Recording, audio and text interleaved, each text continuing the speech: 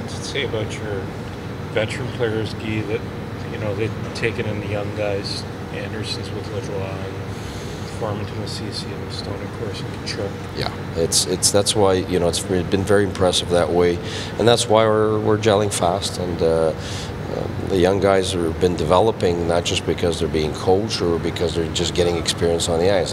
There's a big part. It's because they're well surrounded in their every moment of the day thing, like those guys, and even the guys who don't have anybody in particular, they are helping here every day, making sure everybody's incorporated as fast as we can and feeling good about being here and feeling part of it. And it's not just at the rink. I know the boys are real high on having everybody involved. I mean, the other day you had Justin Timberlake concert, and I think every single player was here. So they don't want to leave anybody out, and that's a great thing. So right now, in terms of our intangibles, there's the leaders have done a really good job of accelerating it. But that's important too. That's important too, though, because you don't want those kids living on their own. No, I know, and it's not just living on their own. It's sometimes a talk here, a talk there. Helps a lot because people don't realize how much pressure an NHL player has, and if you're a young guy, you're just learning to deal with it.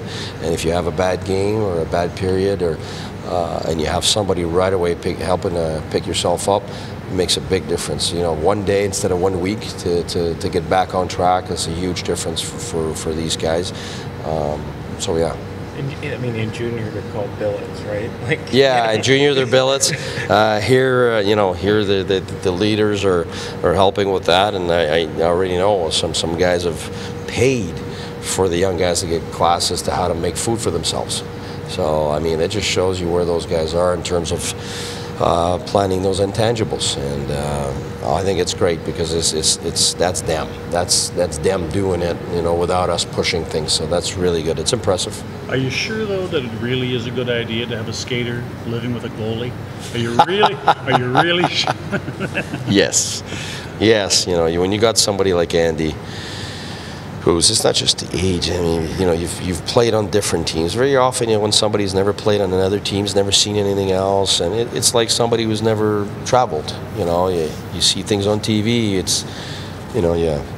I had seen Rome many times on TV, but when I got there, oh my goodness, you get a whole different sense of the grandeur of things, and it's the same with the NHL. You got a guy that's been different places, that's had different experiences, and that's done well. They see things, and you just accelerate the growth of somebody just because you're being told things. You're being helped in your perspective for the big picture. So it's not about your position. It's usually about the big picture. How do you handle the NHL?